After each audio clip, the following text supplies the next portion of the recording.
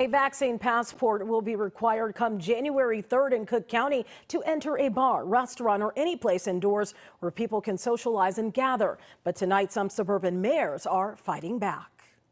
So last Thursday, we were all informed of the mandate issued by Tony Preckwinkle and Cook County Department of Public Health that is beyond their authority and is an overreach.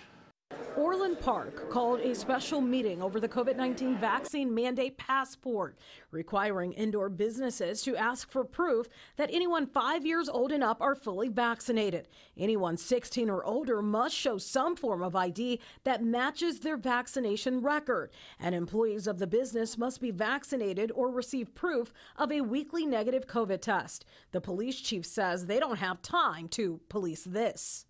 I simply do not have, nor would I devote crucial resources to this new ill-advised policy, an unfunded policy whereupon the Orland Park Police Department would have to assist with dealing with vaccine passport mandates.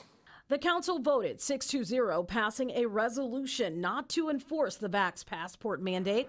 12 miles away in Burr Ridge, Mayor Gary Grasso has decided he won't enforce it either. He's all for masking up and social distancing, but says the mandate could impact businesses.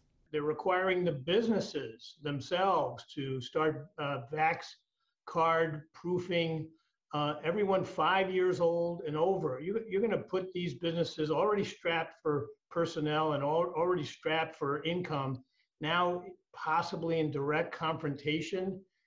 We're just not willing to go that far.